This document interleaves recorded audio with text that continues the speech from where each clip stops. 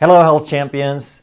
Is it really possible to burn belly fat and lose weight in 5 minutes? Well, obviously not if you do it one time, but I want to talk about today how you can use 5 minutes a few times a week to really make a difference. If you want to burn fat, then you have to spend energy. This is the traditional way of looking at things. You have to burn up calories. And yes, this can help. But there is something much more important that you also need to do, which is to change your hormones. So these two methods are what we're going to talk about and how they fit together. And even though spending energy can help, changing hormones is the most important by far, especially long term. And the hormones we're talking about is we need to lower insulin and we need to increase growth hormone. But then every time I do a video, and this one is going to be no different, there's a lot of people that comment and say, no. All I did was I just exercised. I just burned some calories. I didn't have to change my hormones. But different people have to do different things. So this guy can use a different approach than this girl. Now, if he wants to burn some fat, then he can use some energy, and that might be 80% of the reason for his success. And changing hormones might be 20%. But if this girl tries the same approach, then she's going to fail. For her, using energy might contribute 10% to the weight loss, and changing her hormones is probably going to be 90% of the success. And the difference is where they are on the scale, on the spectrum of metabolic health. If you have good metabolic health, you just need to do more. You just need to expend some energy. If you have poor metabolic health, now nothing's really going to happen until you change your hormones. What that also means is this guy can be much more flexible with his diet. It doesn't really matter so much what he eats as far as weight loss. Now, it does matter as far as health because he needs to eat whole food. But when we talk about diet and carbs, then this person needs to be extremely strict and this one can be more flexible. And typically we hear that you want to do aerobics because that uses up a lot of calories. So if you do aerobics, you might be burning 300 calories per hour. And maybe you're larger and more fit so you can use more calories. But just an example. And you do that for 1 hour, you burn 300 calories. Let's say you can do that 6 times a week. That's 1,800 calories, and according to the math, you would expect to lose about ½ a pound a week. But if you're metabolically unhealthy and you do that, that will backfire because as you spend more energy, your body will start conserving. So the basal metabolic rate will be that you spend less. So your body will compensate for your efforts. However, if you do something called high intensity interval training, also known as HIIT, now you might be spending 1,200 calories per hour, but only during 5 minutes. So then you do the math and you say, well, 2 days a week, that's 200 calories. So now you'll burn 1 ounce per week.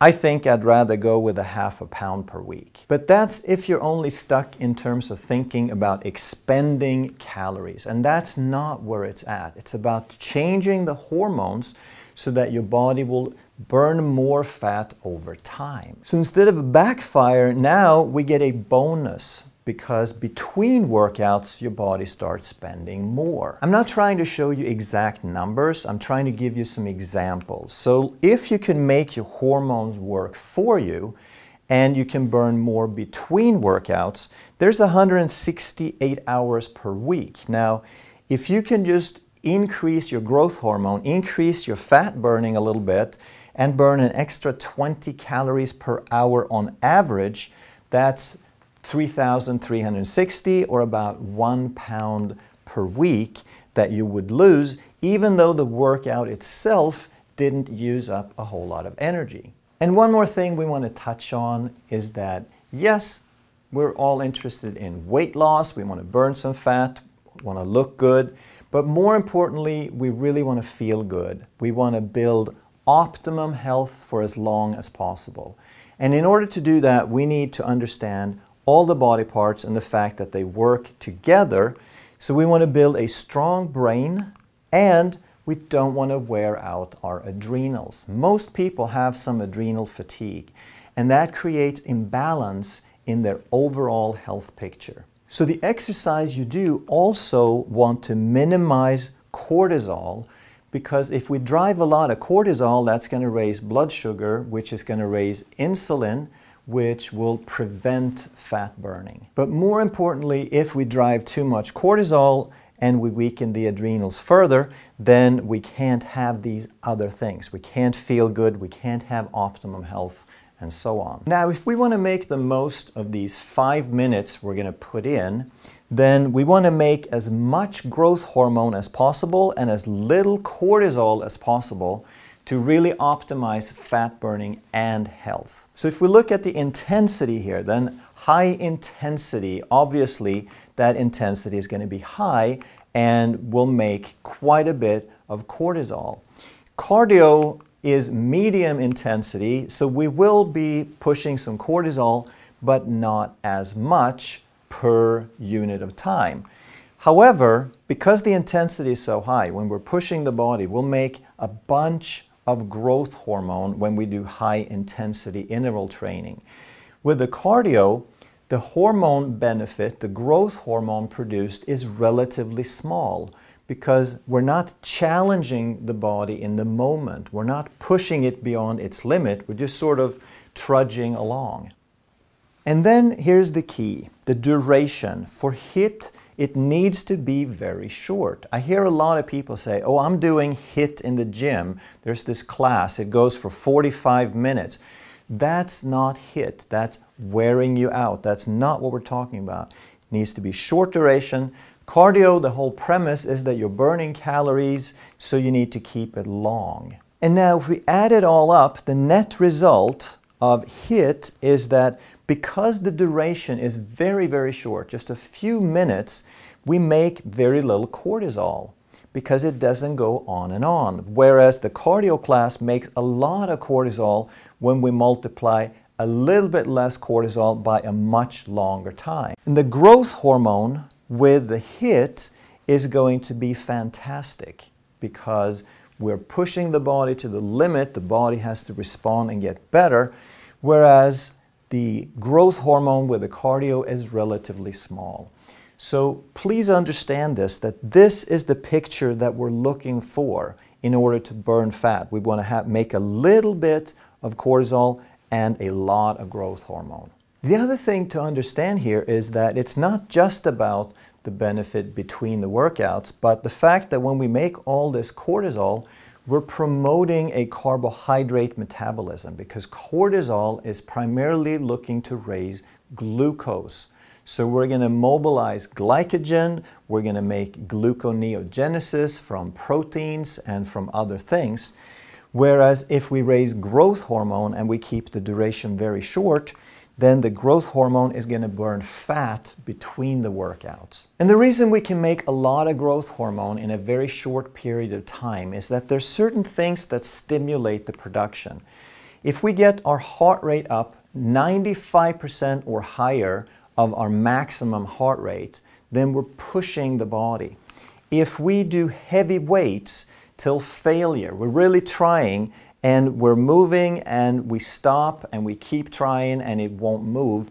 If we do it to failure, we're giving the body the message that you have to get better till next time. You have to make some growth hormone. You have to change something till next time. And another way to stimulate this is fast movement, which of course goes together with bringing up a high heart rate. And what we have to understand is this is very healthy because this is what our bodies are designed for. It's a natural form of stress. Because if you ran into a tiger like this, then your body would produce a high heart rate and really fast movements. And even though it's very unpleasant to run into a tiger and have your life endangered, that is natural. That is what all species have been exposed to. That's a part of life. And the key is to understand it's very short term. It is very intense. And If we survive this, then it helps us adapt. It helps us get better. It helps us balance things out and reprioritize things so we can get better tomorrow. And here's an example of how you might do this. You do a little bit of a warm-up for a few minutes, and you could do that jogging, you could be jogging in place, you could be on a bike or a stationary bike, you could be doing steps. You could walk up the steps or just step up and down on a box. You could do jump rope like this girl, and you start very slow and gentle as a warm-up. And in doing this, you're warming your body up. You're increasing the circulation, you're increasing the heart rate, and you're taking it from whatever your resting heart rate is up to about 120, maybe 140. You're getting your body ready. And then you're ready for the high intensity portion of the workout. And whatever you were doing, like if you were jogging, now instead you can be sprinting. If you were on a bike, you can just, instead of going leisurely, you go all out. If you're doing the steps, now you start running or sprinting up the steps. And now you're trying to take your heart rate from your warm-up heart rate as close as possible to your maximum heart rate. You're really going to get best results if you get like within 95% or higher of your maximum heart rate. And obviously, if you're not fit, if you're not looking like this guy, then start slower. You don't have to do all this the first week. You go to your 120, 140, and then you might raise it to 150. And then the next week you might shoot for 155 and so on. Right? Use some common sense, and the whole idea is that you're doing a little bit more. You're pushing your body just a little bit more each time. And a lot of people will say that they don't have the time, they don't have the equipment, they can't go to the gym, they don't have any money for equipment. Well, you can use something as simple as running in place. You start jogging in place, and then you go a little bit faster until you're warmed up. Then you go really, really fast for 20 seconds and rest 20 seconds. You repeat that 5 times. Or you do a little bit of warm-up, and then you just go as fast as you can for as long as you feel like. And you just do one single set up to a really high heart rate. That still counts because you're pushing your body. And you could also do this with boxes. Now that's sort of a combination between getting your heart rate up and using a large muscle group like a workout, like calisthenics. So you could increase the intensity and do 10 jumps per side and repeat that 3 times with maybe a 30-second rest. That's going to get your heart rate up pretty well, and it's going to stress a large muscle group. So the body will say, hey, this is really important, this muscle group, this large muscle. I have to make more growth hormone and make it bigger. If you like jumping rope, then after the warm-up, you could increase the intensity, and you could do 20 seconds as fast as you can, 20 seconds off, repeat 5-6 times, or you could do just one set, go really fast for as long as you can. If you have stairs at home and you feel comfortable running up the stairs, then you could start running up and then gradually pick up the speed. And of course, that's not going to last very long because the stairs aren't all that long. That might just be a few seconds, but if you do that several times, maybe 6 or 8 or 10 times, and you just walk down for the rest, then that's going to get your heart rate up very nicely too. And one of my favorites is to do sprints, and especially sprints uphill, because uphill you can't move as fast, so there's less risk of injury. And now you could do 20 seconds on, 20 seconds off, maybe 5-6 times, or you find a nice big hill once you're warmed up, you get your heart rate to about 140, and then you do a single sprint up for as long as you can keep that pace, and you're going to push your heart rate super high.